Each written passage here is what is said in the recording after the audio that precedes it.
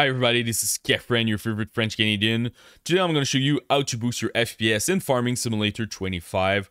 We're going to start by optimizing Windows. After that, we're going to look at your NVIDIA parameter. And at the end, we're going to look at all those parameters inside of the game. So now for Windows, we're going to start by writing settings. And we're going to go to the settings of Windows 11. We're gonna start by gaming over there. So the first one is game bar. This one I really recommend to deactivate it. It's causing issue and also you're losing some FPS with it. Except if you have a Ryzen CPU, the 7900X3D or the 7950X3D. They're using the game bar to prioritize your CCD when you're playing video games. So super important to use that if you have those processors. If you have any other processor, just deactivate it. After that, we're going to go to graphic. We're going to change default graphic setting over there. Make sure that your hardware accelerated GPU scheduling is at on. Super important to do that. We're going to go to gaming again, capture, make sure that everything is deactivated like this. So you want to save all your resources. And the last one is game mode. Now game mode honestly is really good. Back then with Windows 10, it was a bit sketchy and a lot of like stuttering issue, but now you really need to using it to make sure that all your resources are prioritizing your video games. Another thing that I recommend, we're going to go to system, is your power. Back then, we were recommending to use the best performance, but now, honestly, just use balance. You will have better boost clock, longer boost clock. I did a couple of benchmark, balance versus best performance, and honestly, I'm getting better result with balance. So super important to do that. Another thing I want to mention is some recommendations. So make sure that your XMP profile is activated if you have it on your BIOS. Super important. Make sure that you download the latest chipset driver for your CPU if you have an AMD or Intel. Also, make sure that you update your BIOS to make sure that you have all the latest update from your CPU or your motherboard provider. Make sure that you have your Windows update up to date. And the last one is also make sure that you have the latest driver from your GPU. So if you have an NVIDIA card, Radeon, or Intel, super important. They always push new update and they optimize a lot of stuff in it. So now let's go to the NVIDIA app. The first thing that I want to recommend, I'm not a huge fan, honestly, of the overlay. So NVIDIA overlay, I really recommend to deactivate this one. Sometimes it's causing issue like stuttering, you're losing some FPS with it. So I really recommend to deactivate it. Also, we're gonna go to the control panel. I'm gonna show you some optimization that you can do.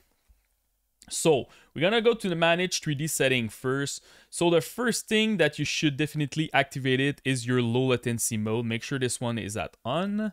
Another thing that I recommend is your power management mode. This one, pretty much the same thing than the one from Windows. Make sure that you're using normal. Don't use the maximum performance. I'm getting also better boost clock, more FPS with it. And the last one is your shader cache size. By default, your cache will be driver default like this. And normally it's 4 gig. I recommend to start with 10 if you don't have a lot of space on your computer. And if you have a lot of space, go with 100 gig. Honestly, it's a game changer for your cache size. You're going to struggle less with stuttering and also that your game need to recompile and stuff like that. If you install a lot of game, this one can be very good for you. Now let's go to change resolution. The last one, really important to make sure that first of all that you're selecting the monitor, first of all you're using the native resolution of your monitor, and also super important to have a proper refresh rate over there. By default, sometimes when you just change your monitor, it will be at 60 Hertz. So depending on the type of monitor that you buy, 144, 240, make sure that you're selecting this one. This option also, you can change it on Windows or your Radeon driver if you have a Radeon card, so no problem with that. The last one is your G-Sync. If you want to activate your G-Sync, really important to select the monitor. It needs to be compatible and you will enable over there. I'm not using G-Sync me. I always unlock my FPS because I want the lowest input lag. But if you don't like those steering line, definitely activate your G-Sync over there. So now let's go back to the game. So now inside of the game, so first of all, I want to mention, just play the game if you have stuttering. If you don't understand, you have like 200 FPS and you're lagging in the game, you have like a lot of stuttering. It's probably because you're building your shaders. So you need to make sure that you're playing the game, you visit your LAN, because you will see that after a certain amount of time, your game will improve, the performance of the game will improve. That said, it's not the best optimized game that I saw. This game is very rough to run, so I'm going to show you what are the best parameters that you can change to have the most of your FPS.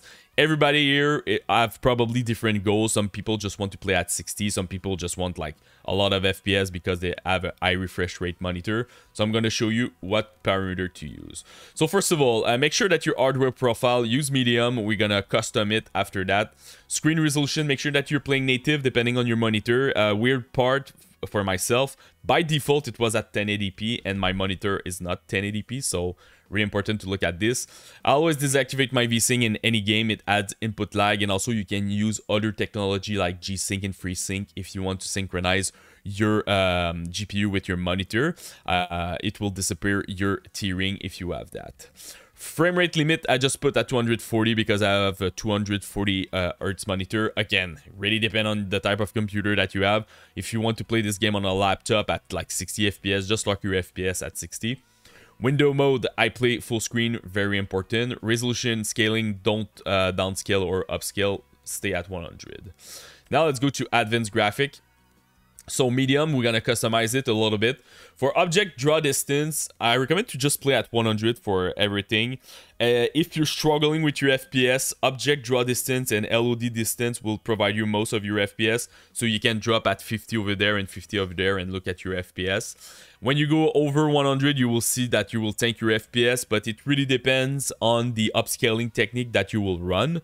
If you're running the frame generation from FSR, probably you can go higher over there. So it really depends on what type of hardware that you have.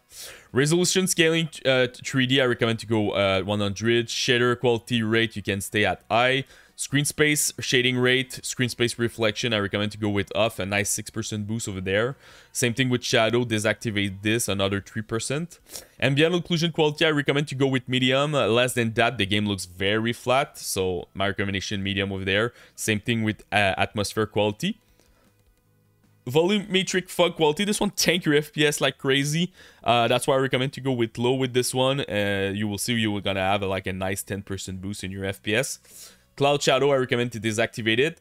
And those ones really depend on the amount of VRAM that you have. So if you have 6 gig and more VRAM, normally you can run very high and anisotropic 16x. If you have less than that, go high, low 8x, sorry. And if you have like less than 3 gig of VRAM on your GPU, go with something like 4x, 2x like this. So let's go back to I and 16. Light quality, I recommend to go with medium over there. You don't want to use the lens flare. You're gonna save a little bit of your FPS over there. For shadow quality, shadow distance quality on your light quality, I recommend to go with medium. Again, all those shadows and light, if you go too low, you will see that the game looks very flat. So that's why I recommend to go with medium. But if you're struggling with your FPS, definitely lower this. Soft shadow, you can go off, and shadow map filtering, just go with low. After that, you have those field of view parameter, but also those foliage shadows. Recommend to deactivate the realistic beacon light. I'm playing default for medium, so you have to understand if you have an higher field of view, you're gonna see more large in front of you.